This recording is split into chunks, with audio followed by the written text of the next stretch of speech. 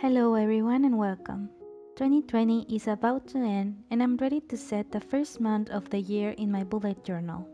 For my January 2021 setup, I created spreads around a vintage circus theme and we're starting right away with the cover page.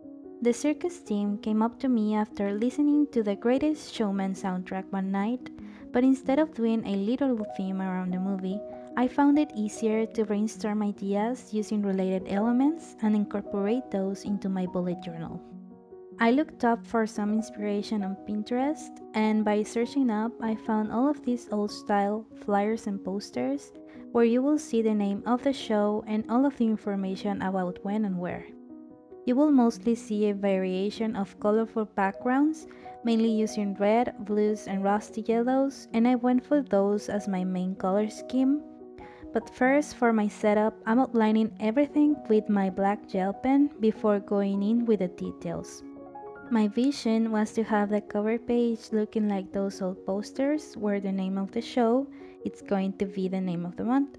So I have January written in this big bold letter font.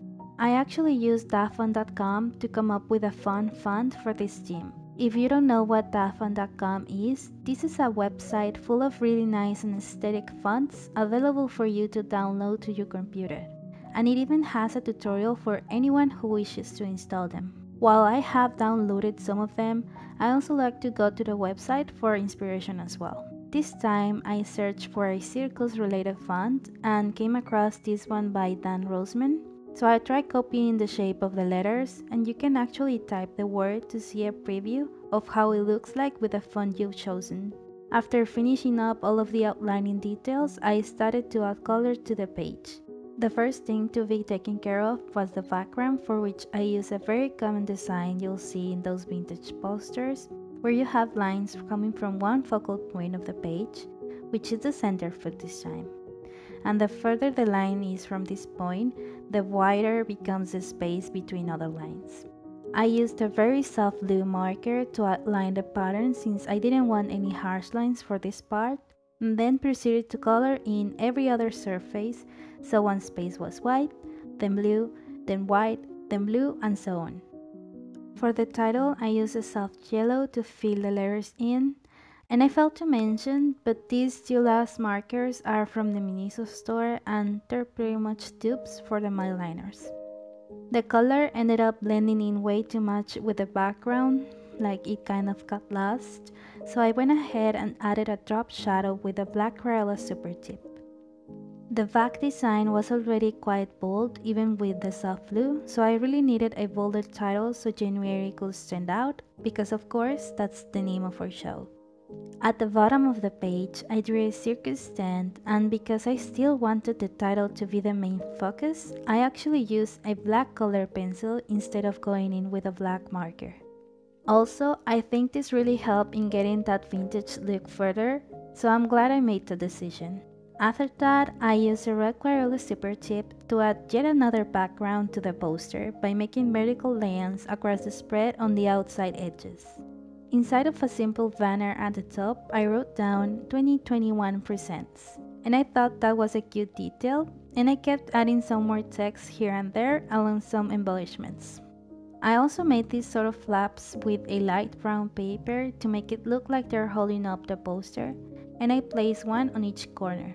Some more details here. I used a red gel pen to add little stars in the top banner and along both sides of the spread, and one last thing, I took out my weekly stamps to add a day of the week on each side of the circus stand, just adding to the vintage visual, and that's the cover page done. On the left, I decided to add a simple quote page, so I prepared a piece of graph paper to write down one line from one of the songs from the Greatest Showman soundtrack.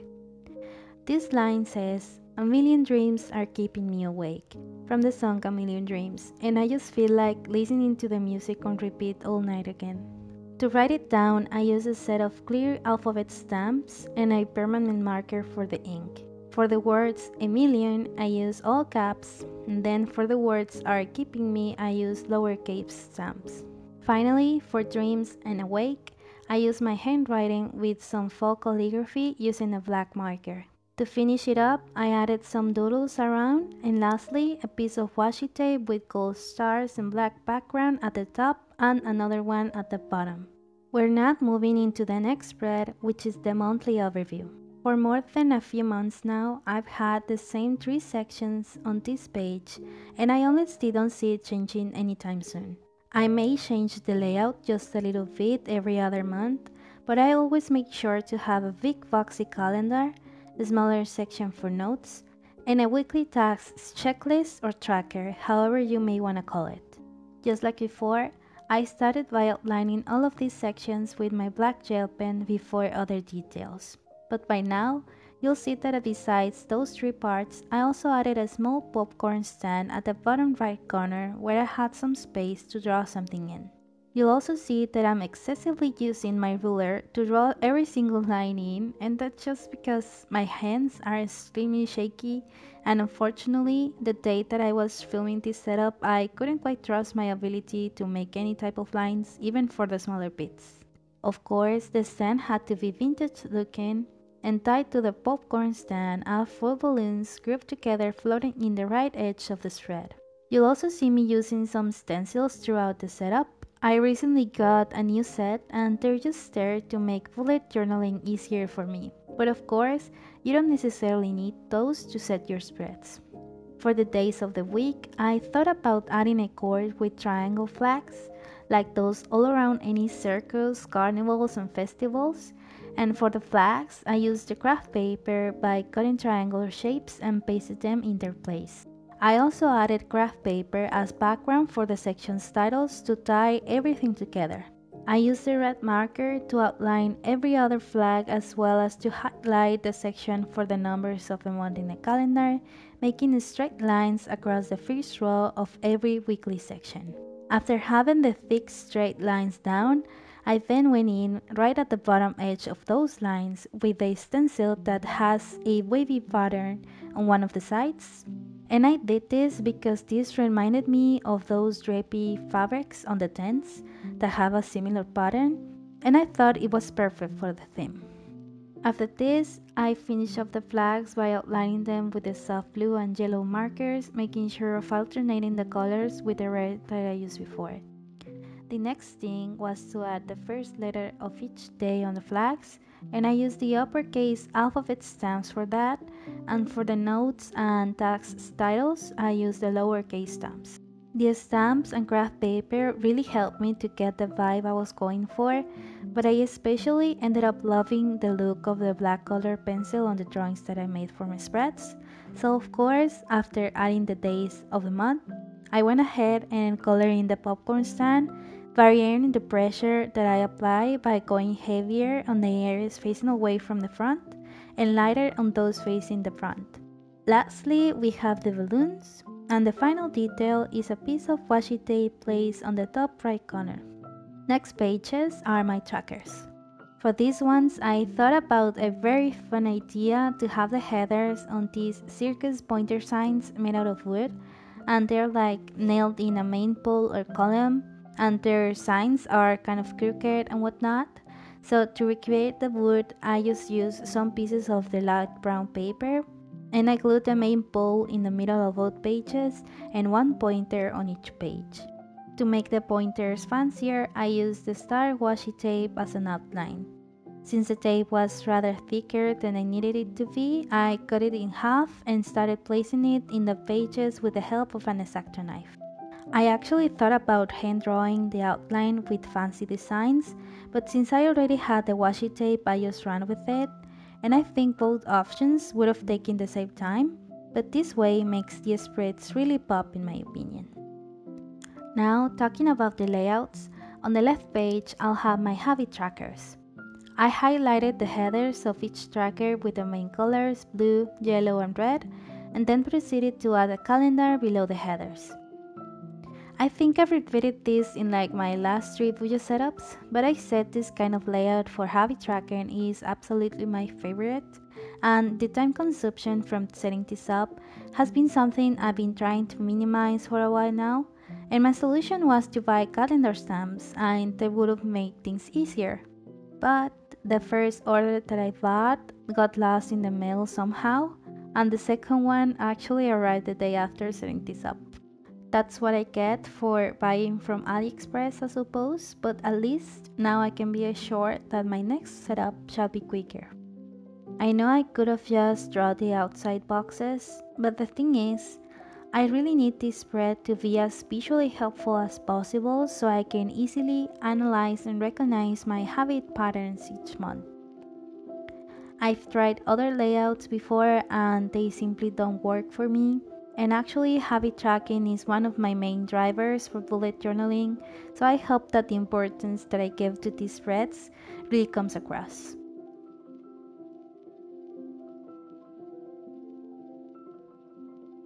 I use the lowercase stamps to stamp each title of my 6 trackers, and since these stamps are kind of bigger, I only use one word that represented that habit well enough. This month, I'm tracking every day that I exercise and read, as well as every day of no junk and no fast food, and waking up early and posting on Instagram. I'm really bad at the last one, so I'm just trying to hold myself more accountable by adding this new section here. Lastly, I use the uppercase stamps for the titles. I continued by stamping the title on the right page, which is my mood tracker. I'm trying a mood tracker for the first time ever since I started bullet journaling. I did some productivity tracking before, similar in concept with this one, so I'm excited to see how this one works out for me. I will give it a few months and I will combine it with some journaling as well when I feel the need to write down my feelings, and then I can see where my headspace was at the moment. For this one, I still use the concept of the Circus team, so I made 31 entry tickets for the show, scattered all over the spread.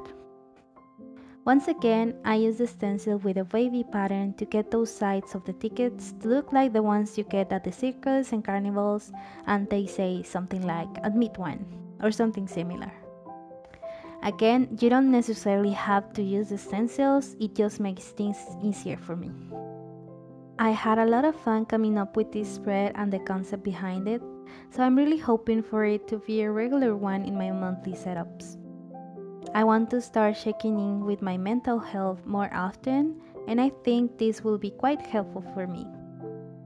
I'm going to color code my mood and fill one of these tickets a day to what it corresponds, but I kinda didn't want to have a whole area colored in, so I thought about pasting a smaller piece of the brown paper right in the center, and this separates the ticket in 2 areas, so I just have to color in the outline. Lastly, I'm adding the color code on the top right corner of the page and didn't write down the corresponding mood to its color, but I'm using black for bad days up to red for a great day, along with brown, yellow, and blue for the other moods.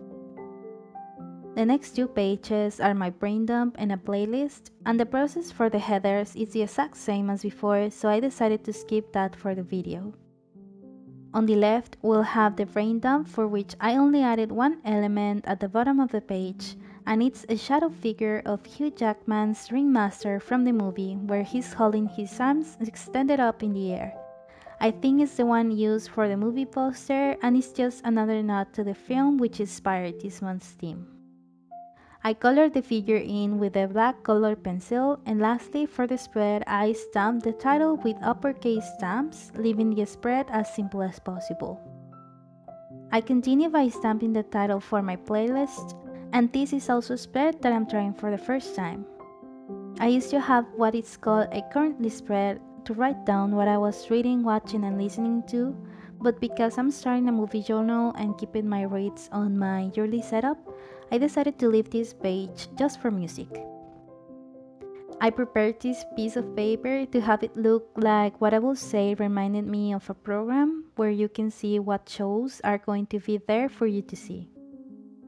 Finally, the last pages of this setup are for my first weekly spread. I'm doing an 8 boxes type of layout where you divide each page into 4 equal sections, so you have 7 boxes for each day of the week and another one for whatever you may need. I'm designing each box to make them look like vintage posters where once again you have those colorful backgrounds, but this time I'm drawing an almost oval shape in the center to leave it for daily tasks and to-do list. I came across this type of graphics for posters where you'll have the main attraction or main show to promote the circus inside oval shapes, and they'll have a banner announcing said attraction's name at the bottom. I didn't quite out those in just yet. I first colored in the background with my blue and red markers, and just like in the cover page, I'm outlining with the markers because I didn't want any harsh lines for this part. For the patterns, I just used vertical and horizontal stripes, alternating between both of those for the boxes, and I designated the color blue for the vertical stripes and the red for the horizontal ones. I also previously added a smaller oval section on top of the bigger one so I could just have a space to write down the dates for each day. I actually got inspiration to come up with this spread from Pinterest, so I will make sure to leave a link to the boards that I made, not only for this video but for any future video that I make, in the description box. I didn't add yellow as a background color because I felt that I would have needed a third pattern, so instead I reserved that color to fill in the smaller oval sections. After that, I added the banners that I made out of the brown paper, sticking them at the bottom, and then I went in to outline them with the black gel pen. Now that the daily boxes are done, we'll move into the free space where I personally like to add a mini calendar to later highlight the current week that we are at in the spread. And just below that, I'm drawing a circus cannon without the human cannibal though. That I added a few more details, stamping January on top of the calendar as well as every day of the week with my weekly stamps on their own banner. By the way, I just realized I didn't add the dates on the boxes, but I'll make sure to do that after finishing this video. With the cannon all filled in, this monthly setup is completed, so it's now time for a final quick flip through. I'm going to be honest, this one might be one of my favorite setups I've ever done, so I really hope you enjoyed today's video. I'll be very thankful if you would give it a thumbs up or were to subscribe to my channel for more bullet journal content. Take care everyone, until the next video.